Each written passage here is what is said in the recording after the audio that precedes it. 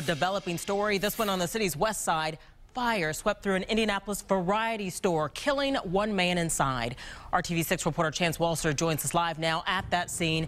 And Chance, I understand the store meant a lot to a lot of people in that neighborhood. You're right, Erica. All day people have been passing by here, stopping to stare, trying to process what has happened to the place many call the center of this small community. Olson Perry bought this building back in the 80s. He lives across the street. This morning, he woke up to sirens. He went outside to see this, flames shooting through the roof of his property. I mean, it was flaming when I went out there. Yeah. Flame was jumping through the roof.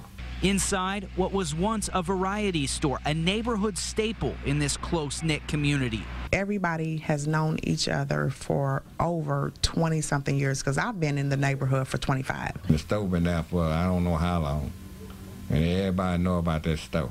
All day long, they in out of the store, in out of the store, in out of the store. Now fire investigators do the same thing. Initially, the fire was too intense for crews to search the building, but once the flames were doused, they went inside and found one victim, a man in his 50s, dead. Ain't nothing else I can say right now. It's just really a sad situation.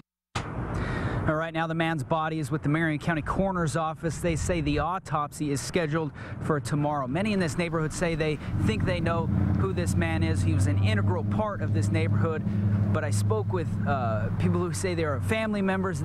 They can't confirm his identity for me 100%. Neither can the Coroner's Office at this hour, so we'll wait on that and bring that to you just as soon as we are sure we know who this man is. Live on the west side, Chance Walser, RTV6. All right, we'll look for that, Chance. Thank you.